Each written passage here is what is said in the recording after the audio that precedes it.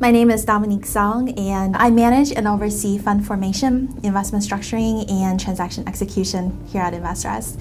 I collaborate with our investors to structure joint ventures, 1031 exchanges, and syndications. So I began my career with Goldman Sachs in investment banking. After my finance career, I went to law school at the University of Pennsylvania. And right before InvestRes, I specialized in private equity law as an M&A attorney. So I joined InvestRes for two key reasons. The first is the caliber of my teammates here at InvestRes, and I'm continuously learning from my teammates and bouncing ideas off of them. And the second reason is the dynamic energy and momentum here at InvestRes. So InvestRes is made up of a lot of very driven people that are making a lot of moves.